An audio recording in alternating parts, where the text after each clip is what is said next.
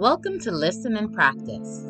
Our text for today is about birthday parties. These lessons are designed to help you practice listening, speaking, reading, and writing. You may choose one or all of the activities below. Number 1. Listen to and practice the text at least 3 times. Each time you should aim to read the words accurately and faster. This should help you to focus on building fluency. Number 2, provide an oral response to the questions. This should help you to focus on speaking, vocabulary, and your grammar structure. Number 3, provide a written response to the questions. This should help you to focus on your grammar structure. Now, let's take a look at our text. It's my party, and I'll pay if I want to. Why is hosting an expensive birthday celebration so important to some people? Another year of life could be a sufficient reason to host a gathering. However, there are those who completely redefine the idea of a birthday celebration and venture beyond the shore of any kind of budget to plan that very expensive and extravagant event. It could be that some people equate the special day with the word expensive and so aim to live up to that standard.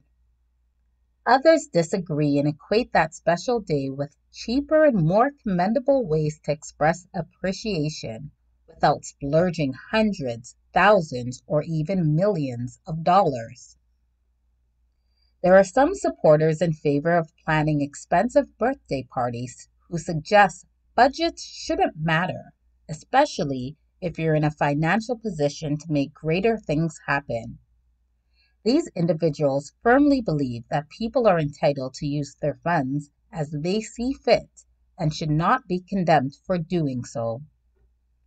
On the other side rest frugal critics who suggest that expensive, extravagant birthday parties are pointless, especially for younger children who may not even remember these parties years from now.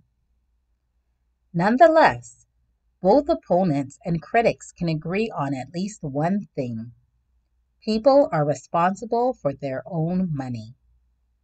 Despite conflicting views, it is certain that people will spend whatever amount they deem or feel is necessary to celebrate that special birthday.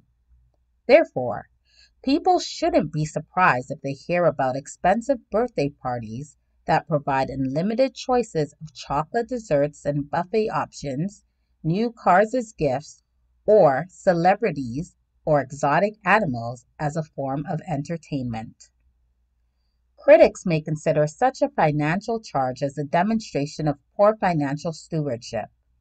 Others will agree that spending thousands of dollars on a single day, other than on a wedding or on some sort of community event, is completely unnecessary or simply an attempt to satisfy exorbitant indulgences. Proponents could very well take a creative stance if they change a few words to Leslie Galore's popular song and assert, "It's my party, and I'll pay if I want to." Unless both sides find a happy medium, people shouldn't expect to put to rest this debate anytime soon. Pause the video now if you would like to review this text on your own. Answer the following questions. Number 1. Do you celebrate birthdays? If so, how do you celebrate them? Number 2. Do you prefer small birthday celebrations or big birthday celebrations? Why? Number 3. Do you think spending thousands of dollars on a children's birthday party is pointless? Why or why not? Number 4. In 12 words or less, or in one sentence, state what this text passage is mainly about. Number 5. What argument can you provide to support the critic's position? Number 6. What argument can you provide to undermine the critic's position? Number 7, what argument can you provide to support the proponent's position? Number 8, what argument can you provide to undermine the proponent's position? Number 9, use the letters in the word birthday to make new words. How many words can you make?